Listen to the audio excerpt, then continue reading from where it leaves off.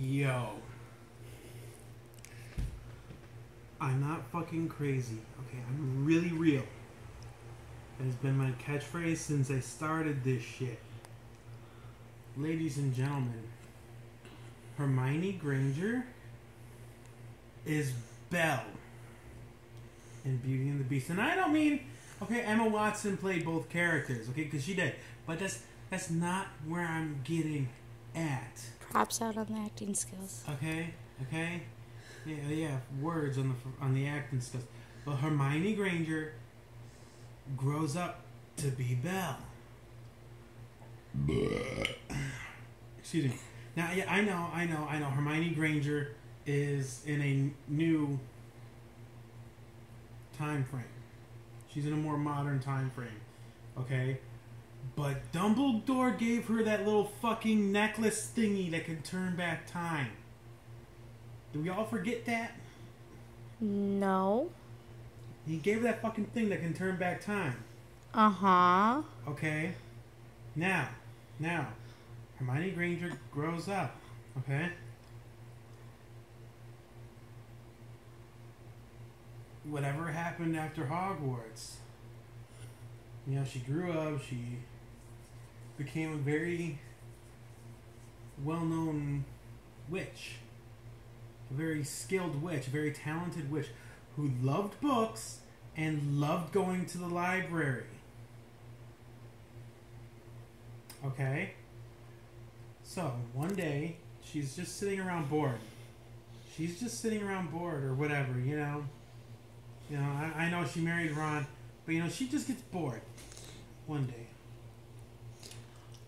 And she decides to find out how far back she can go with the little time thingy. And she rewinds herself back to the time frame of Beauty and the Beast. Like that time frame. Okay? Now at this point, she's old. She's gotten old. Alright? And she ends up on the prince's doorstep.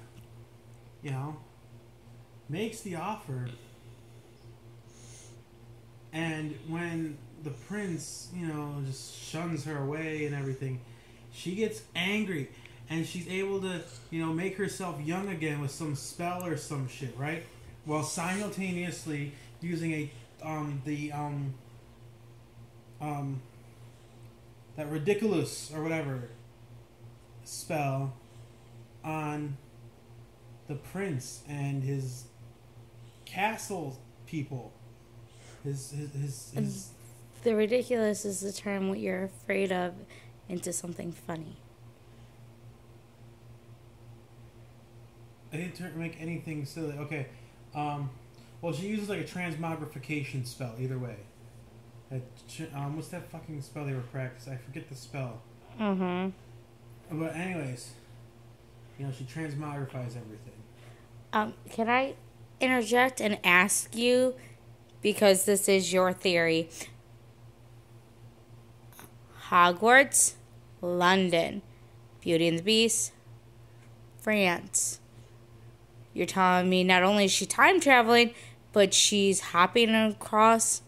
Who knows where she ended up after Hogwarts? Maybe she, retired to France. She got old. She rewound time back to then. Cast a spell to make herself young again. Transmogrified the prince and everything. Okay, we don't know what she ended up doing with her life entirely. Anyways, and she makes herself young again, and she puts a spell on the prince. And so you're saying she's the enchantress? She's also the enchantress. Yes, she cast a spell. She's the enchantress that made her own self forget that she cast a spell, and no, she knew that she cast a spell.